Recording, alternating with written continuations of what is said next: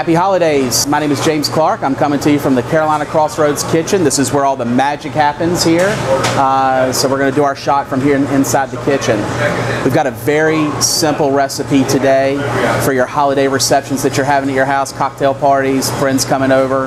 This is something that you can do a day ahead of time, and it's an interesting little piece to add to your cheese platter or a little snack or a bite to have when you have friends over for the holidays. So what we're going to be doing is candied bacon. And again, like I said, this is very simple.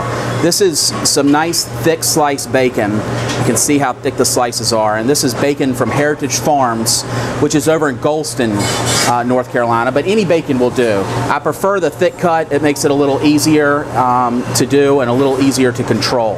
First, what we'll do is we'll take some of the brown sugar. And you can mix this up a day ahead of time, or you can mix a whole bunch of it up to have on hand so that you've already got it.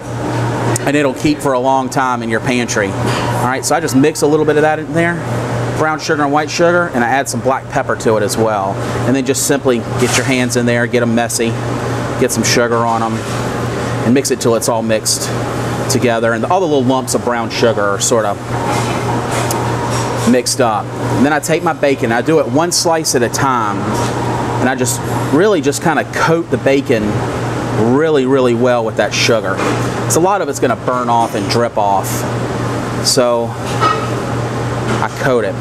And then I transfer it right over here to our silk pat, which I'll get to in just a second and what that is. So I like to do a couple of pieces at a time. And again, you can do this a day ahead of time. Coat them really good, sandwich them in there. Put them right over here on our silk pad. Now this silk pad is, you can do this on a non-stick cookie sheet as well, or you can do it on a piece of parchment paper also, but this silk pad it helps it for non-stick that we use here in the restaurant.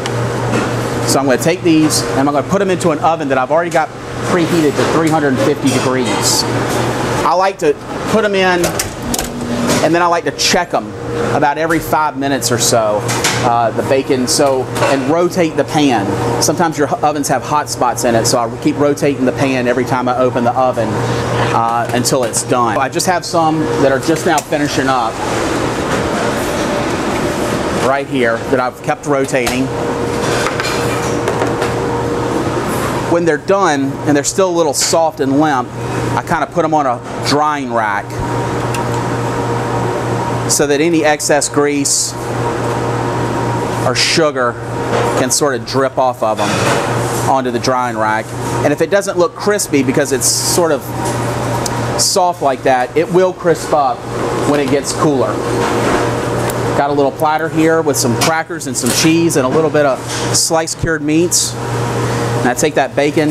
Usually what I do is maybe cut it in smaller pieces like that, and put some right here on the plate.